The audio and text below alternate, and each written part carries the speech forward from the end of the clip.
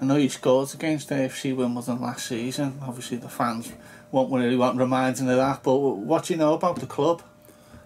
Yeah, I'm quite a big football fan, so I've always followed football. So I've always, known what's gone down with Wimbledon. I remember the original Wimbledon team with people like Jason Ewell and things like that, Vinnie Jones. So I always remember Wimbledon, the Crazy Gang and stuff like that. Yeah.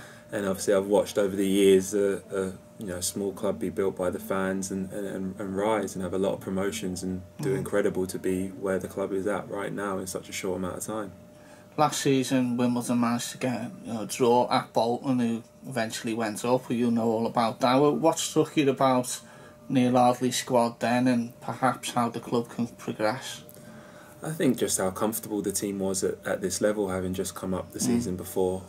We played against you guys here, and I played, and that was a very tough game. It was right to the end, and we didn't score till the last 5 minutes for the winner. And I didn't play in the game at Bolton, but I watched it, and to be honest, Wimbledon came up and were the better team on the day and probably deserved more than a draw. So, I was impressed that day. It was two different types of play as well. When you came away, the team was very football orientated, passed the ball really well and outplayed Bolton. And when we played here, it was a bit more direct and a bit more, fast football and up and in our faces and that, but both was effective.